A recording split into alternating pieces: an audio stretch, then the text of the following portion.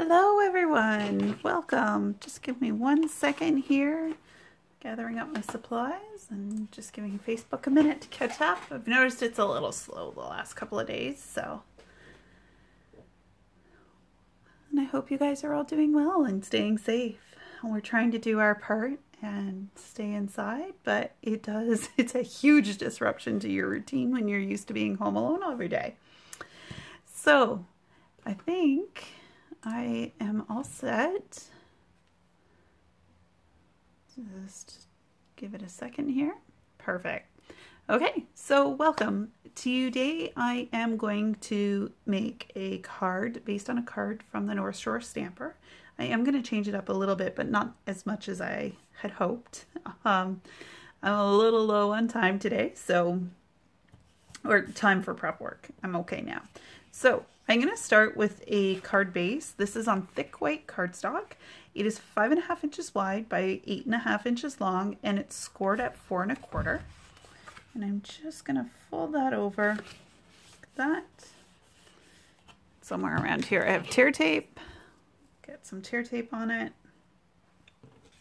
And I have this piece from the Pleased as Punch Designer Series paper. It's super cute paper. It matches our punches, hence the Pleased as Punch. So there was a little flower punch that's in the celebration offerings. I think it was a $120 item. So you spent $120 on other product, you get that particular punch as one of your options for your freebie. It also has this rainbow pattern, which I love. It also has these tulips on one of the other sheets of paper to coordinate with our lovely tulip builder punch. So I pre-punched these just because I kind of have to, I was working with scraps and then you kind of have to work around a little bit. Hi Valerie, welcome. So I'm going to grab my tear tape here. So this particular piece, the rainbow piece, is 4 inches by 5 1/4. Just like that. There. Oh. I like it so that I don't see the back coming through on the front side. Basically, I'm being very picky. There we go. So that's a good start. Next, I am going to take a piece of vellum.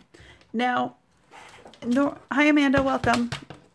North Shore Stamper had actually cut the vellum out with this largest die from the rectangles from the Stitched So Sweetly dies. I love these dies. However, they would not cut cleanly for me on the vellum. I did try layering a piece of cardstock. My die cutting machine is getting older and I'm finding it's not cutting as nicely. So it doesn't surprise me that I had difficulties oh my goodness, cutting it out. So most would be fine, mine is not. So I am going to just cut a rectangle, but know that you could have these cute little scalloped border with the stitching on it if you were to use these dies, and you could get it to work properly. So just keep that in mind. There's also, this is the one that I ended up using for the label because I absolutely love the shape. There we go. But you've got lots of options in there. So I am going to put those away. I wanted to show them though because they are super cute.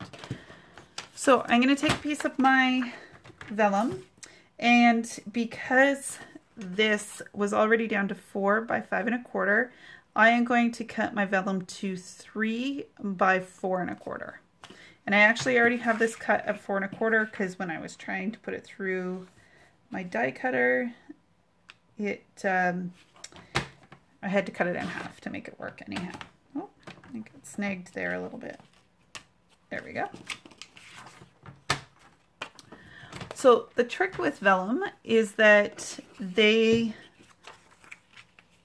you want to hide the adhesive. So what I'm going to do is, you can see how it's going to be covered here in the center.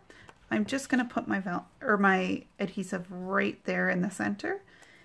And you know what? A lot of people like to put their adhesive edge to edge. It really does not need to be. Hi Vicky, welcome. and put that down like that. Okay, and that'll be hidden once we get this on there. So there is a set of stamps that match these dies, but I actually hadn't used it, and I thought, you know what, I think I'm going to use what I have already opened. So I'm going to use the Stitched All Around stamp set because I love this Oh Darling You Are Fabulous. So we'll get a block for that. And I thought it would be super cute anyhow with the tulips. Reality is it might just be the fonts that I love, but that's okay. We're allowed to do that. So I'm just trying to line it up on my grid paper. I'm going to pick it up, turn it over, make sure that it's relatively straight, and it is. So I'm going to ink that up with Memento. I think my Memento is getting a little dry. There we go. Okay. Hopefully I'm relatively straight. In a lot of ways I did that backwards. You could completely stamp that, then die cut it, and it would work well, but I already die cut. So I'm going to take this, and I have some dimensionals. I love this rainbow paper though. I think we all need some rainbows and sunshine these days. Make us happy.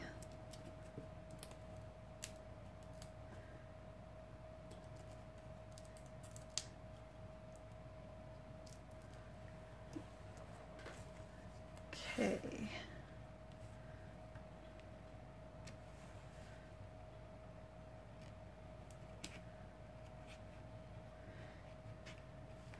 There we go. So we got our Oh Darling, You Are Fabulous.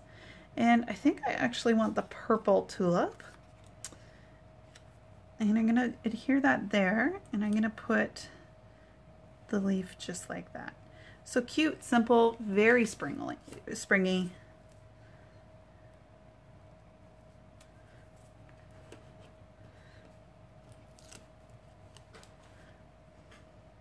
I'm going to actually move it up just a touch, only to allow the leaf to go in a little bit easier. I was pre-punching these out of scrap paper I had, and tulips I had enough to do the number of cards I wanted to do, but I actually am having a hard time getting enough leaves. And you know what? That's not... There we go. It's not going where I want to go.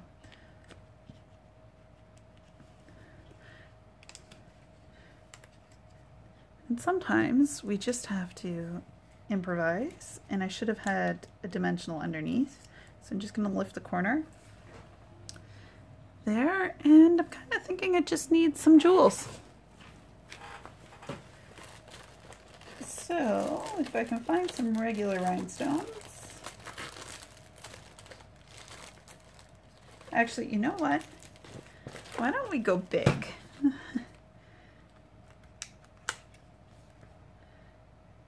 Maybe not that big.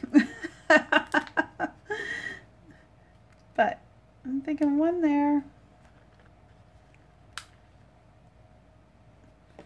I love these faceted gems, but I find that they're huge, and I don't use them as much as I really should. So there you have it. And so these are right out of the designer series paper, and look at the variety. Like I could have done yellow and orange. They all would have been super cute. The pink. I actually am going to make some more up as customer thank yous, and some red. So you get the idea. And for the ones where, so some of my leaves couldn't be perfect, so sometimes the leaf will just tuck in behind the tulip instead. I'm having a hard time showing that apparently. But just like that, like you can make it work.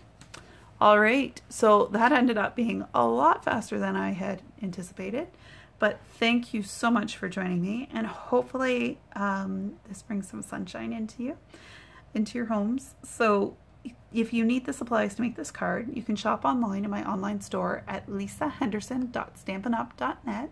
At this point in time, UPS is still delivering door to door, which is awesome. Shout out to all of them and to all our nurses and doctors and healthcare professionals, PSWs, the secretaries and clerks, everybody that's making the world go around right at the moment. So thanks so much for joining me and have a great day, and I'll check back in next week. Thanks. Bye now.